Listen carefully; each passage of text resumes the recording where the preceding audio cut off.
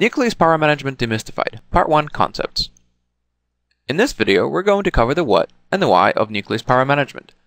We are also going to cover certain terms, such as the peripheral state, system state, DVFS, operating point, and the power controller.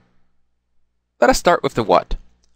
Power management in Nucleus is provided by the Power Management Services component.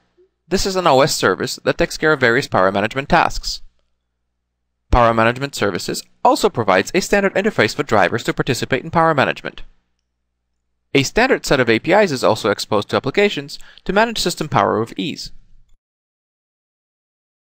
So why is power management important for embedded devices? To visualize this, let's consider an iPhone. What if an iPhone consumed a lot more power? It would require a bigger battery. A bigger battery means larger size. A brick-sized iPhone is likely not to be as popular of a device as it is today. Besides a larger size, there also exists an issue with heat dissipation. Any power used from the battery is converted to either light, RF radiation, meaning the signal sent to the cell tower, and the remaining power is converted to heat. In order to dissipate the heat, the iPhone would require a more complex mechanical design and potentially even a cooling fan. The end result being a device that is definitely not as appealing. To summarize the benefits of power management: battery life. The longer the battery life, the happier the customer, and the smaller the battery size that has to be included with the device. The next benefit is simplified mechanical design. By consuming less power, the mechanical design of the device can be simplified because of less heat that needs to be dissipated.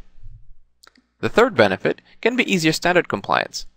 Standards such as FCC, RF noise emissions can be easier met if the device is optimized to avoid large power spikes. So let's talk about the concept of power management. What is power management all about? As it turns out, power management boils down to a very simple rule. Turn off anything you don't use. Let me give you an example. Let's consider a home. A home is lighted by electricity. One option is to turn on every light in every room and keep it on. Though this would be very convenient, it would definitely cost a lot of money. A more efficient option is to turn on only the lights that are needed. For example, if I walk in from the garage, I turn on the laundry. I turn it off when I'm not there. As I progress through the house, I turn on only the lights that are needed.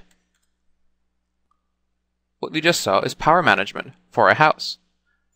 Turns out it's not much different for a device. If you think of a single room as a peripheral device, an embedded device power management parallels the house strategy. Let's think of each room as a peripheral, a device driver. Each device driver has full power to control the usage of power for a particular device. The device driver does it automatically without any involvement from the operating system. What the Nucleus operating system does, it allows you to impose limits. We call those limits peripheral states. For example, if a peripheral state for a specific device driver is set to off, that means the device driver is not allowed to burn any power, which means the device has to stay in its lowest possible power state and remain there until the peripheral state changes. Once the peripheral state changes, the device driver is allowed to control the power as long as it does not exceed the peripheral state limit. A maximum power state supported by a device allows the device driver to burn any amount of power that is necessary to provide the required functionality. Please note that setting the peripheral state to on does not require the driver to burn power. It only allows it to burn if the functionality is required. Device drivers are required to actively minimize power usage and only burn as much power as needed to provide the required functionality. A good example is a serial port. A serial port will not turn on unless A. Peripheral state is on, and B. There is an application that has opened the serial port. If no one is using the serial port, there is no need for the serial port to turn on. So what about the number of peripheral states? How many states should each device support? Each device driver determines for itself how many states make sense, and then it advertises to the operating system how many states it supports. The minimum number of states that is required is 2, a state off and a state on. The majority of devices fall in this category. A maximum number of states is 256, 0 through 255.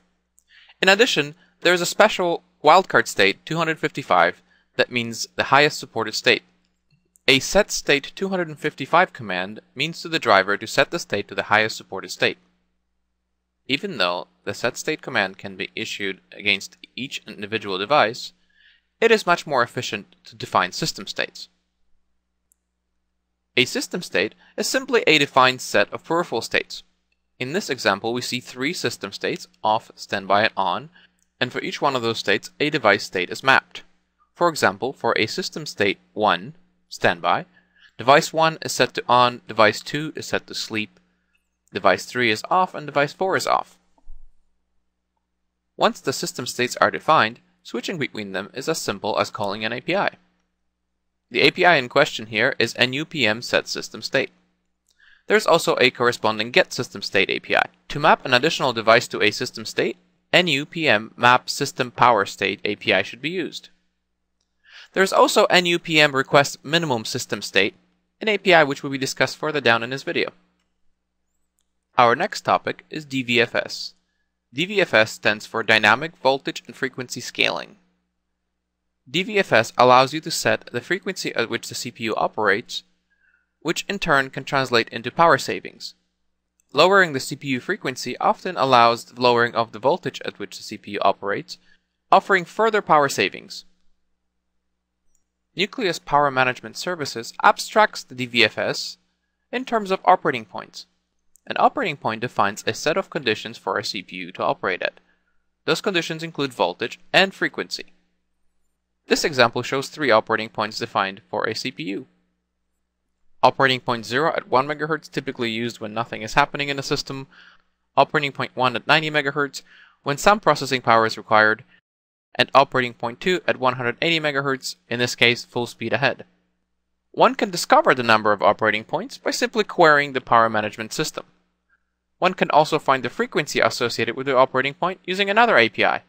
There are a number of other APIs that can be used to get further information.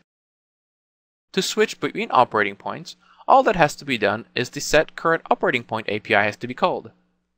Though it is very simple on the surface, under the hood, Power Management Services takes care of a lot of complexity in order to be able to achieve this. For example, all affected drivers must be stopped for the duration of the transition. After a successful transition, all affected drivers need to be informed of the new operating point. All this complexity is hidden by the Power Management Services. Now that we have defined peripheral state, system state, and operating point, we can talk about minimum requests. Minimum requests can be issued for a peripheral state, system state, or an operating point. The way a minimum request works is any application that requires a certain minimum system state, minimum peripheral state, or a minimum operating point to be able to provide its functionality needs to issue a minimum request to the Power Management Services. For example, an MP3 player application could request a minimum peripheral state to a DSP that is required to render audio. It could also issue a minimum operating point request in order to keep the CPU from falling below a certain frequency. Any minimum requests that are issued need to be released once the need for the request is no longer there. The minimum request mechanism allows different applications to inform the Power Management Services about its needs to keep certain peripherals on or to keep a CPU operating above a certain frequency. Now that we have defined a peripheral state, a system state, and an operating point, we can talk about the power controller. The power controller brings it all together. It collects various system events, including user activity and inactivity timeouts, and based on that information, it transitions between system states. When transitioning between system states, the power controller also attempts operating point transitions. The reason why I use the word attempts is because an operating point transition may not succeed. An operating point transition may fail, for example, when there are outstanding minimum operating point requests. Other reasons for operating point transition failure includes a driver that vetoes the operating point change due to its requirements at a time. So let's look at all these concepts in action on an actual device. Let's say we have the following peripheral devices. Our look at this system starts at system state 1 standby. In this state, most devices are off and only the keypad peripheral is set to on. Once a key on the keypad is pressed, a user activity notification is generated.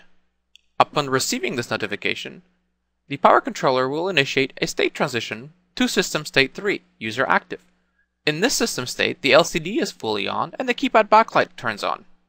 At this point, let's say the user starts an application that requires wireless connectivity. That application would issue a minimum peripheral state request to the wireless adapter to perform its connectivity.